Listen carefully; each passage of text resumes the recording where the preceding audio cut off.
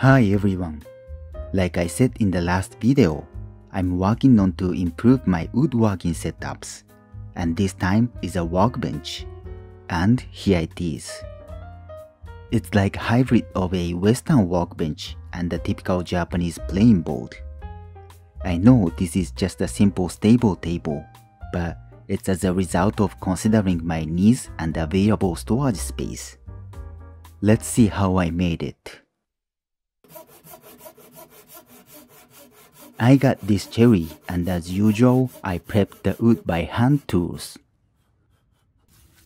It's pretty much because of my incapability of hand planing, but it was so difficult to join 33-inch long boards nicely with my 12-inch straight edge.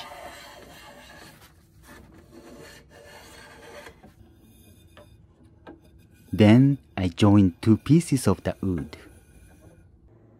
Since I wanted to use this as a plain board, I set the grain orientation like the picture.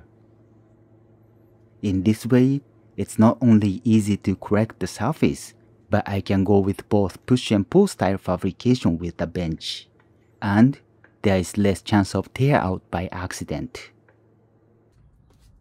Next day, I roughly cleaned the surface for the backside. Because I wanted to keep this board as thick as possible, I only flattened both ends where I'll put the feet.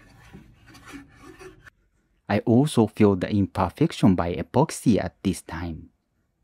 Waiting for the glue to dry and epoxy to dry in 2 consecutive days is kind of a dilemma.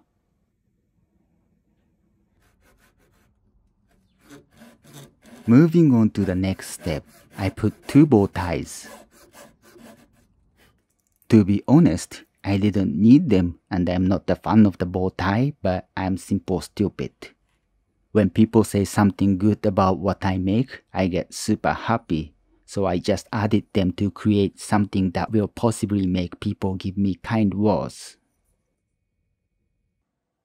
Well, as long as you can cut the bow tie side square, it isn't a difficult fabrication at all. I didn't even need sawdust, but it was tight enough. I found a tip for this, so maybe I'll make a video about it someday.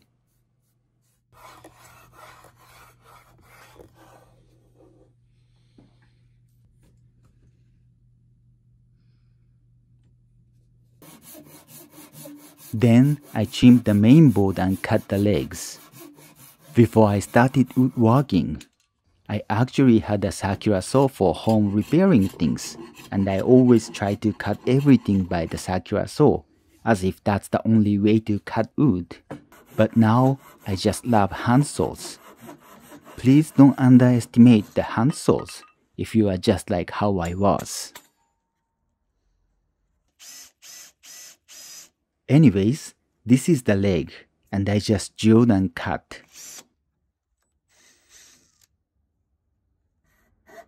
I know it's not really a creative shape, but it's easy fabrication and functional.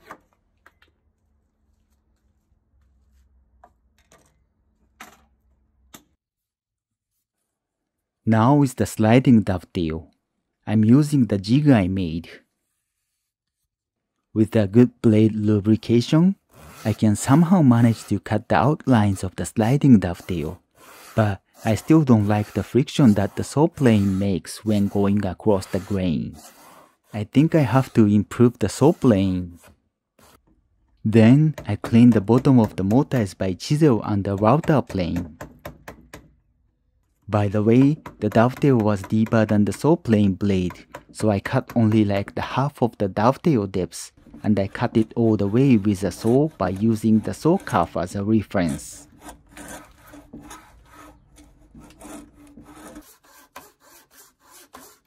And now is the tail. Since this tail is going with the grain, it was much smoother. I cleaned the tail after this and then I tapped it in.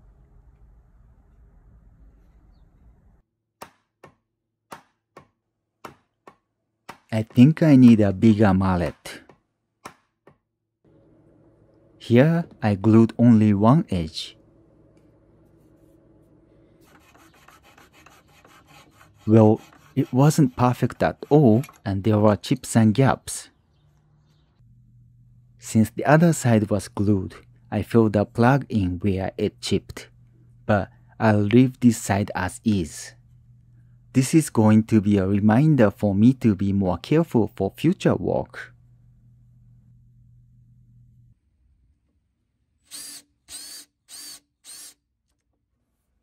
It's almost there, so now I drill all the dog holes and put stop blocks. This is where a Western style meets a Japanese style.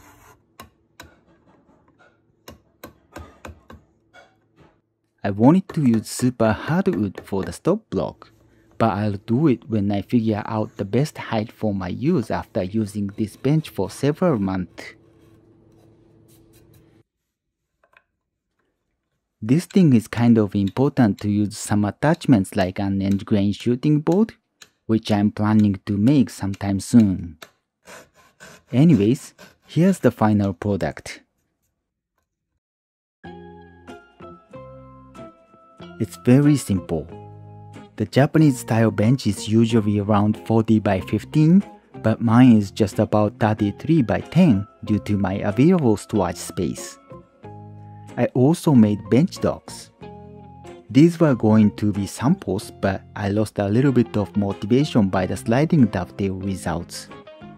So I decided not to make new ones, but just use these. I know you want to see the whole thing, so here it is. Yes, I don't have a tail vise because I wanted a longer solid surface than the vise, since I plan to use this as more like a Japanese plain board. Though, just in case I got dog clamps. Once it's getting beaten up, I'll probably put the vise on the end and start pounding chisels on this bench, like a Western style. But for now, I'll work on making some attachments as if it's a Japanese plain board. I guess that's it for today. Thank you so much for watching. I would be happy if you liked the video and happier if you subscribe to this channel. If you have any suggestion to my video, it's also welcome. See you!